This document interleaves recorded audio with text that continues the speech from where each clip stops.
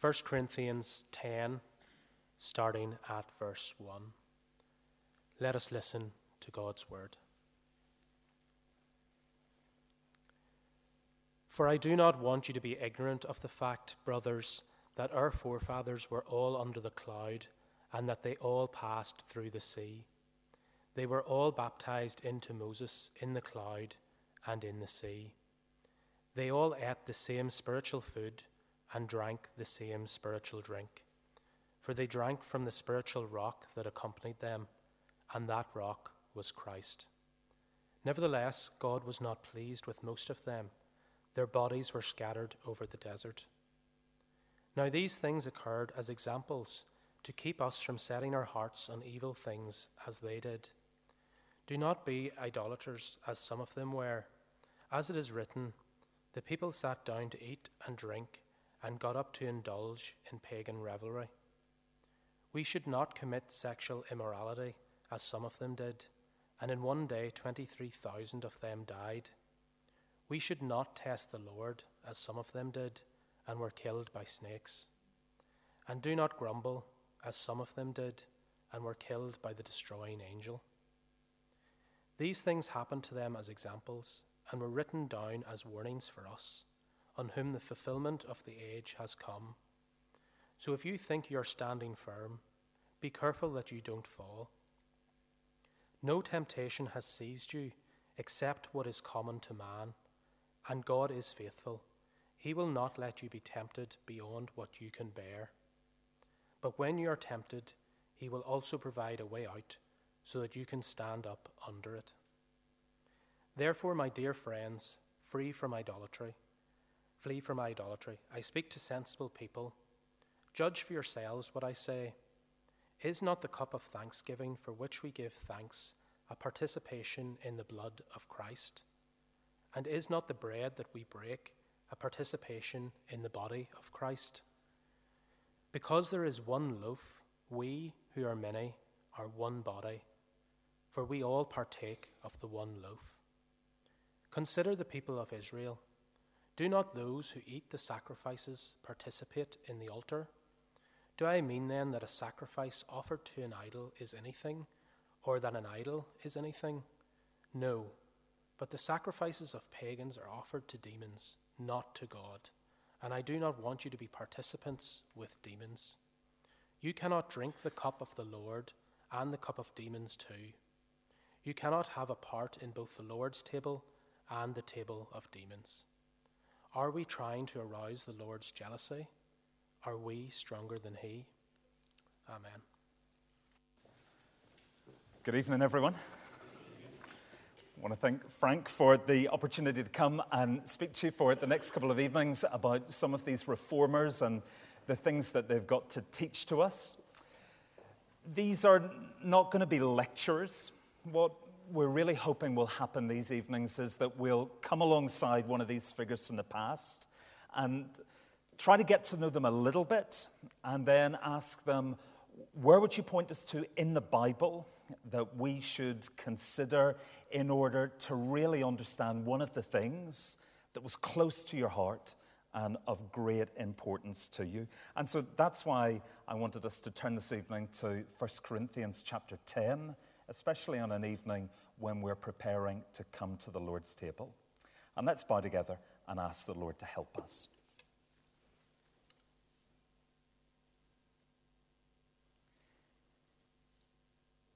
Father, we want to praise you this evening because you are the Lord of history. And we praise you for the church of your Son, Jesus Christ, and for those times and periods of real revival and reformation that you have brought to the church of your Son in the past. Lord, we know that we need revival and reform like that in our day. So please speak to us from your word and really challenge us. And as a result, may our lives be reformed and may our church be reformed and revived. And we pray this in Christ's name. Amen. Well, when John Calvin lay on his deathbed, he had the opportunity to think back and to reminisce about the time when he arrived in Geneva in the summer of 1536. He had come there as a young academic. He was 27 years old. He hadn't actually planned to visit Geneva. There was political turmoil in the region, and it forced him to change his travel plans. And about a year beforehand, the Reformation had come to Geneva, but largely only for political reasons. The whole city had become Protestant. Their priests had left. The Mass had been abolished. They removed all crucifixes and images from their church buildings, and they minted new coins with the city's slogan. They said in them, "Post tenebras lux," after darkness, light. And as Calvin lay ill and approaching death, he looked back in that time and said, when I arrived, actually no Reformation had taken place. Listen to just a couple of sentences of Calvin's own words. When I first arrived in this city, there was almost nothing. They were preaching, and that's all. They were good at seeking out idols and burning them, but there was no reformation. Everything was in turmoil. We all know about that, don't we? It's really easy to tear things down. It's another thing altogether to be able to build something up and really set it right. And that is what Calvin set his heart upon as he came to Geneva. His own personal motto captured it so well. Calvin said, "My life is about offering my heart to God promptly and sincerely." A few months later, in the following January, he proposed a set of measures to reform the church in Geneva. And one of the key components that he presented was a reformation of the Lord's Supper. Calvin wanted to take the supper and to reform it. He wanted the supper to be administered in a way which was profoundly shaped by the Word of God. And also in his mind, he wanted it to be done in a way which was like how the early church kept the Lord's Supper. So some of the things that meant was no longer would the supper be thought of as an offering made to God. Instead, the whole understanding of the supper would be turned on its head, not a sacrifice represented to God, but instead the Lord's Supper was a precious gift that God gives to his people. And all his desires for reform got him into real difficulty. Let me give you some of the little things that actually caused a lot of trouble. He wanted to use normal, regular bread. Not the wafer, not even unleavened bread. He wanted to use normal, good bread. And the authorities didn't like this. At this time, they were taking their lead from what the city of Bern was doing. And in Bern, they used unleavened bread. And so the authorities said, you've got to use that bread as well. It led to something of a standoff. And eventually, Calvin had to leave Geneva because of the situation that came about from that decision. He hadn't even been there for 2 years, and it seemed that all the efforts that he had gone to reform and revive the church had come to nothing at all.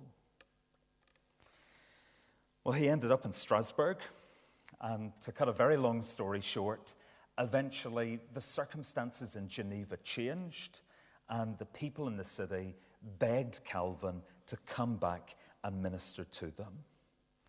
And in 1541, rather reluctantly, he returned there. And that was with good reason. Calvin would have to slog it out for the next 15 years to really see the church in Geneva changed and brought into a biblical pattern. And all through that time, the issue of the Lord's Supper and how it's understood and how it was practiced, it remained a very important and hugely controversial issue. A few more of the reasons why it was so difficult. Calvin thought that it was really important that people came to the table frequently. And the city authorities in Geneva thought that that was just too much too soon for the people. Let me explain why. Before the Reformation, the Mass was going on all the time. You could go to church and there might be multiple Masses happening almost simultaneously. But even though the Mass was happening frequently, people actually came to commune very infrequently. Most people came once a year at Easter time. And so when Calvin said we should come to the Lord's table every time we meet together for worship, people said that is just too much change too quickly. There was another live issue though, and it was all about who got to decide who could come to the table and who couldn't come to the table. And for Calvin, he wanted the elders of the church to be able to make that decision. But the city council thought, that's our decision. The last thing that they would ever do would be to have a French refugee come and tell them, as people who had only recently found their independence, how they would rule their city. And it wouldn't be until 1555 that the church got to decide for itself through its elders who was a communicant member and who wasn't a communicant member. So through this time, the Lord's Supper, our whole understanding of this sacrament, of this spiritual meal, it was a very controversial issue. A few years into Calvin's time in Geneva, some of his colleagues asked him to write to the most powerful man alive at the time, the Holy Roman Emperor Charles V, to explain to him just what was the Reformation about. It was turning Europe upside down. It was leading to so much difficulty. And Calvin's friend said, write something to explain to people just what we want in reform and what the basis for it is. So Calvin responded with a work published in 1543, and it was called The Necessity of Reforming the Church. And it was a book that really was one of Calvin's greatest accomplishments. It went through 8 editions in the 50 years that followed. And in it, Calvin argued that all the controversies that had been causing so much strife and trouble in Europe really boiled down to simply 2 issues, 2 fundamental issues.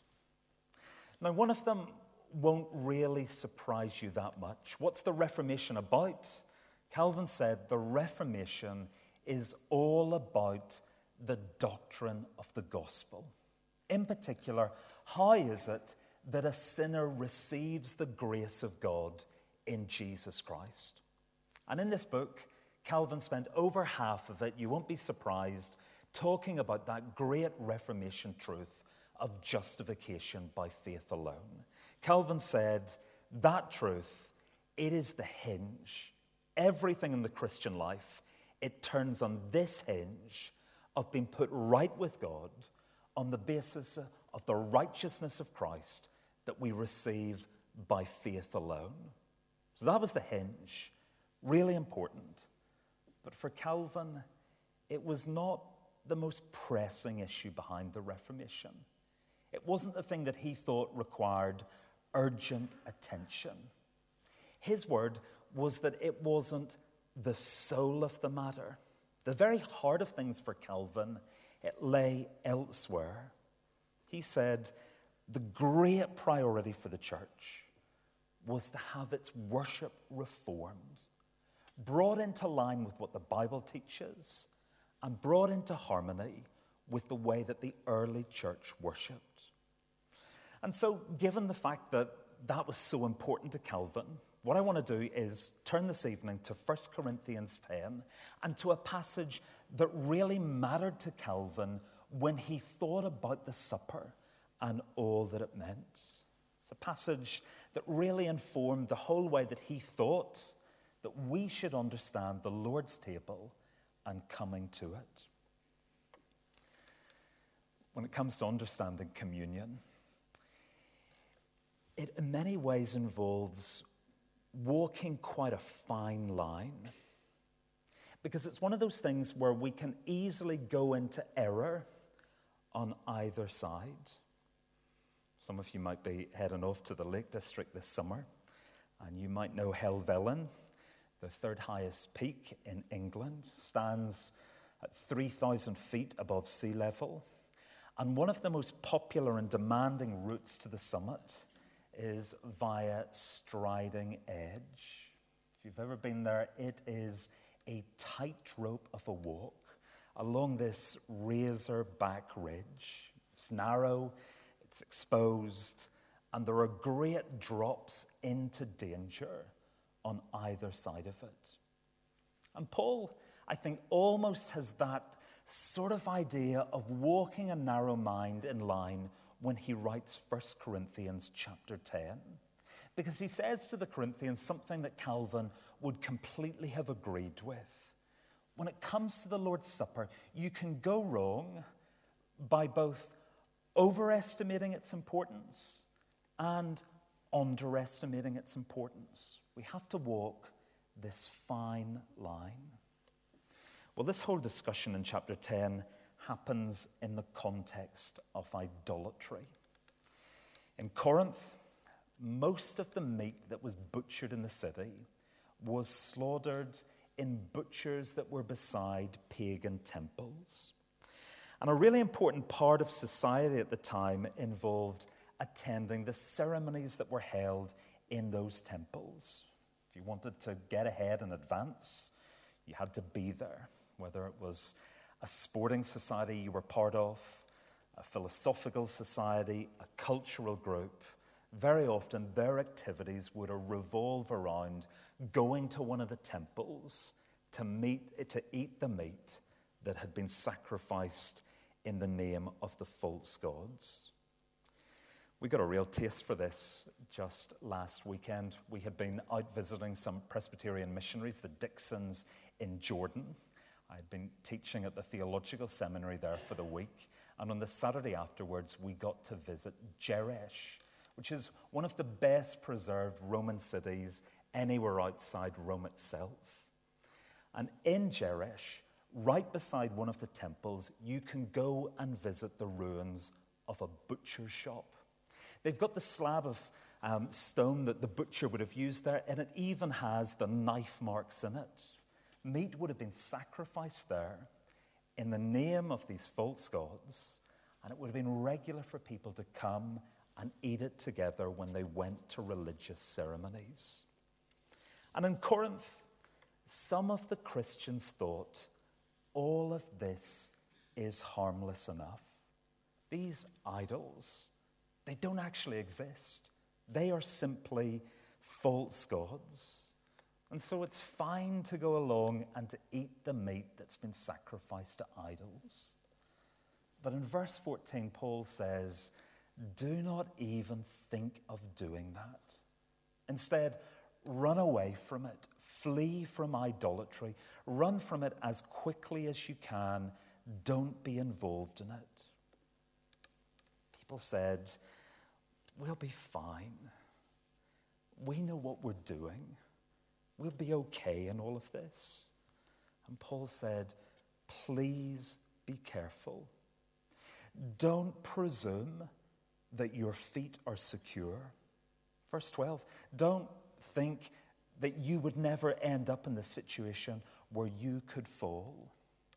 In the Christian life, there are clear and present dangers along the path of discipleship. Professing Christians, they can fall and stumble to their spiritual death. And Paul gives us here a glimpse into at least one of the reasons why people thought, I'll be fine. I can go and eat. I know these gods don't exist at all. One of the reasons why people thought it was okay, one of the reasons why they presumed, was that they overemphasized, they overestimated what the Lord's Supper gave to them. They thought, we come to the Lord's table. We've all the privileges that go with that. We will be fine. Nothing will happen to us. And Paul says, please learn the lessons of history. Remember the privileges, Paul says, that the Israelites had in the Old Testament. They had been delivered out of Egypt in the most miraculous and striking way. Moses was leading them through to the promised land. They had come through the waters of the Red Sea, piled up on either side, and they had drank miraculously in the desert. Notice the way that Paul describes it in verse 2. He said that their journey through the sea, through those waters, it was like their baptism. And then in verses 3 and 4, he says the way that they ate and drank in the wilderness, that was their spiritual food and drink. It was bread from heaven and water from the rock, and all of that pointed to Christ. And yet these people who had been in their way baptized, those people who had been fed with spiritual food, they perished. Many of them perished. They died in the wilderness. And so Paul says, learn this lesson in verse 12. Don't think that because you come to the Lord's table, you're okay. Don't think that simply because you have been baptized, all is well. He said, these people, they were baptized, they were fed spiritually, and yet they perished. So verse 12, if you think that you're standing firm, take very careful watch in case you fall. There's nothing automatic about the Lord's table. Coming to the Lord's table is not like booking your seat in a plane. There's nothing mechanical or automatic about it. Don't overestimate the significance of coming to the Lord's table. Listen to the way that Calvin put it, because this was something that was very close to his heart. He said, the bread and wine, they must be received in faith. If you come to the Lord's table without faith, Calvin said, your heart is like a cold, hard stone. And the water of divine grace, it might fall from heaven onto your heart, but it will be cold, it will be impenetrable, and the grace will not reach within. Don't overestimate the Lord's Supper. Don't think that simply coming to this table will mean that all is safe and well. This is a table that we must come to with ongoing, believing, and obedient faith. So that's one of the dangers. There's another one. And this time, it comes from underestimating the significance of the Lord's Supper. Remember the presenting issue here. Is it okay to go with your colleagues to eat the food which has been sacrificed down beside the temple?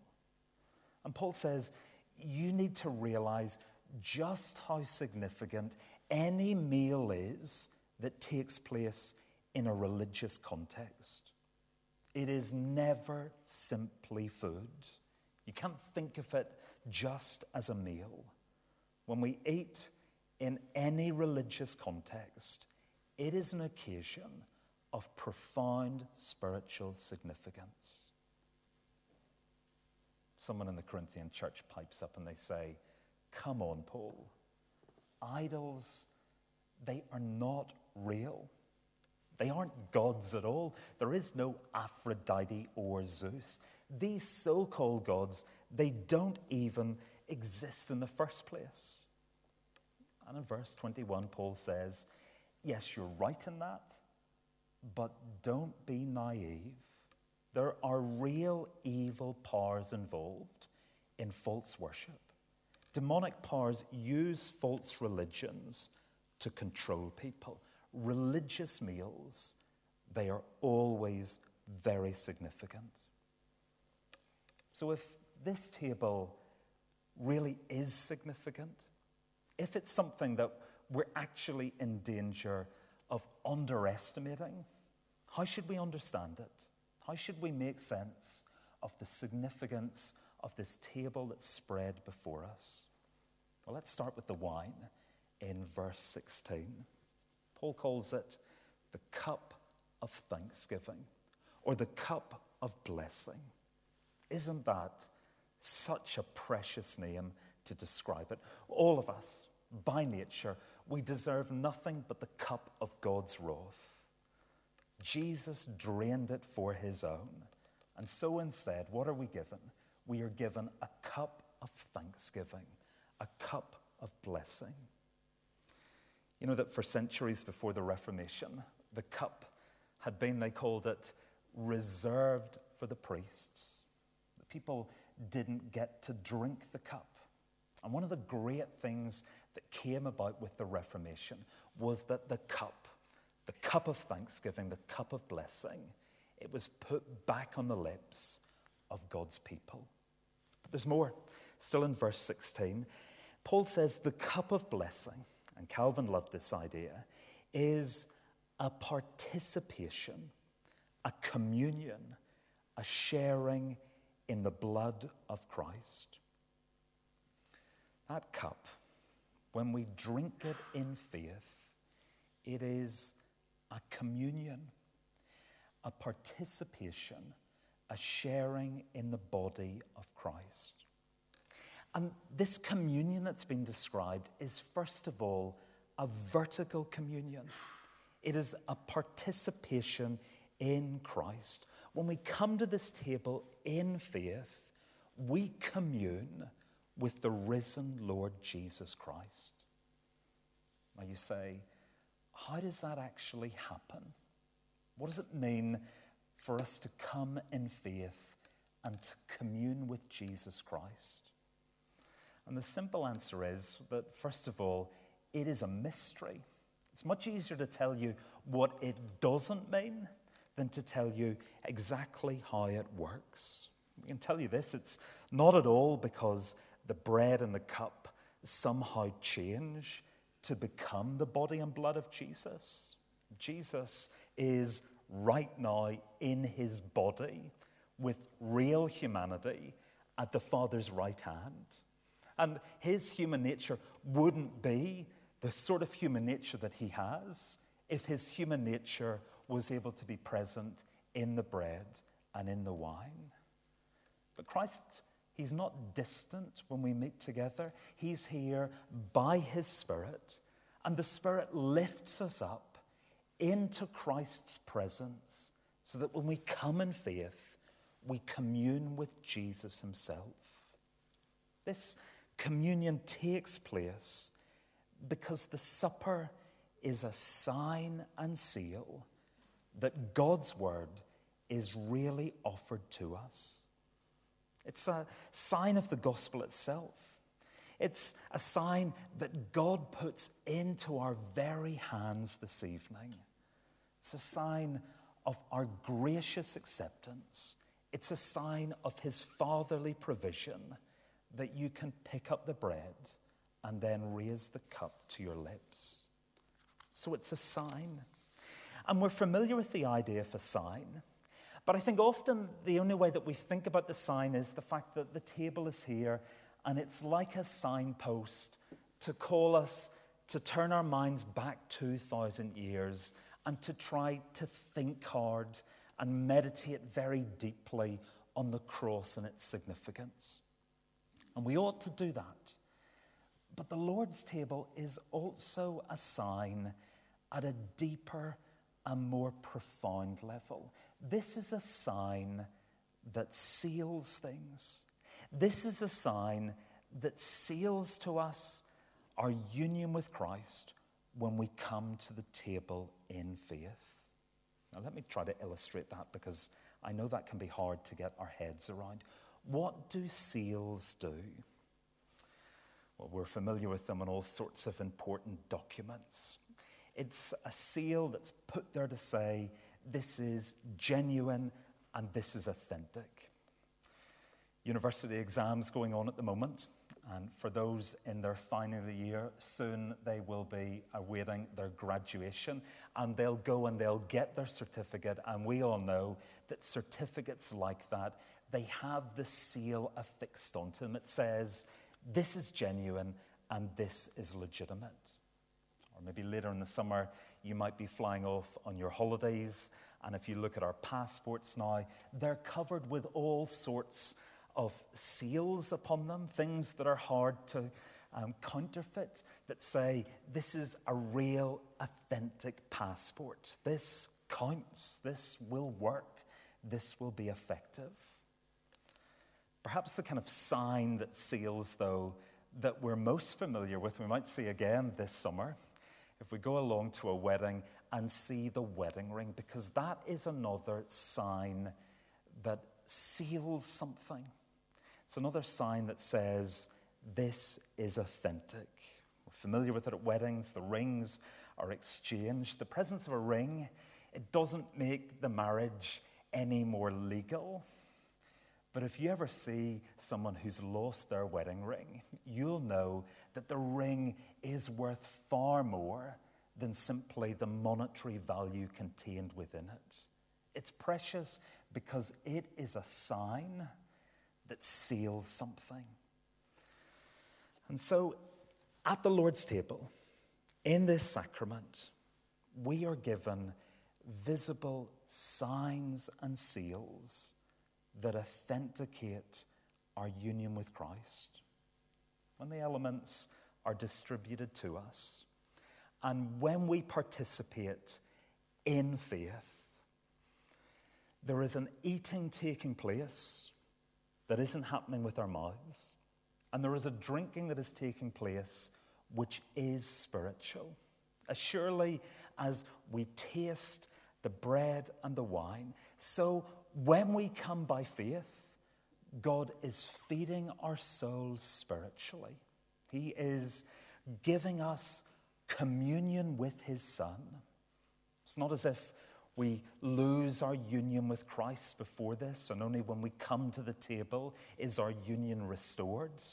No, it's that our communion with Christ, when we come in faith, this table, it signs and seals to us. It says, if you come here believing in the gospel, you can be absolutely certain, you can be assured, you can be supremely confident that everything that you've heard in the gospel, it is true and it belongs to you.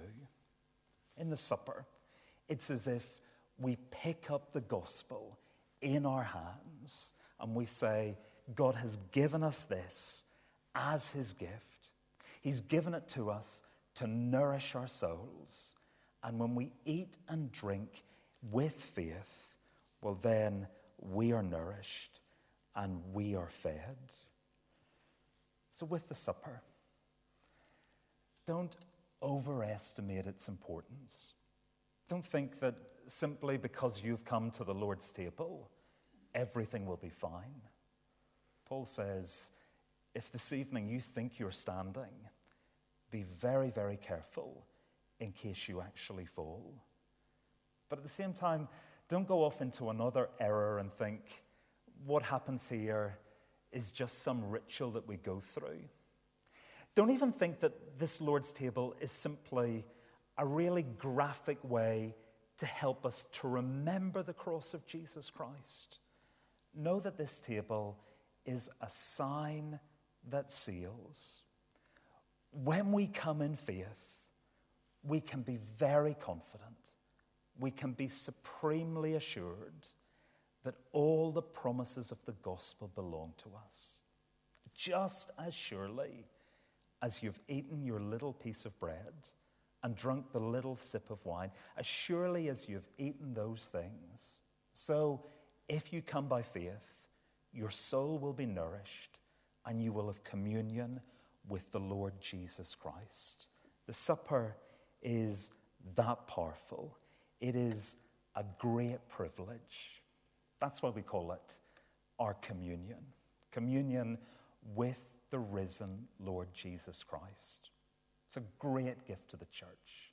It is a huge privilege for us. And that's why Calvin said, if we're going to reform the church, we need to make sure that we reform our worship and we put the Lord's table back to its proper place, right at the center of the worship of the people of God. This is not an offering that we make to God. This is an offering that he puts into our hands. It doesn't take place on an altar. Instead, it takes place on a table. Because this is not the place of a sacrifice. This is the place where the risen Lord Jesus Christ brings his people together around his table in order to feed them and in order to nourish their very souls. Let us pray.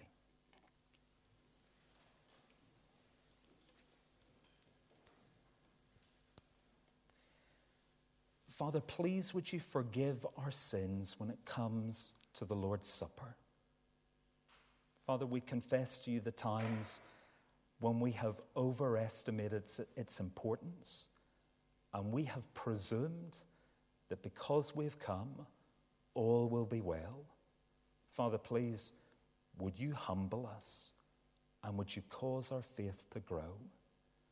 And Father, please also have mercy upon us for when we've missed the full significance of this table that's spread before us. Lord, even tonight, open up our eyes and enable us to see this table for what it is. And as a result, may we leave here this evening with our hearts warmed and with our souls nourished. And we pray this in Christ's name. Amen.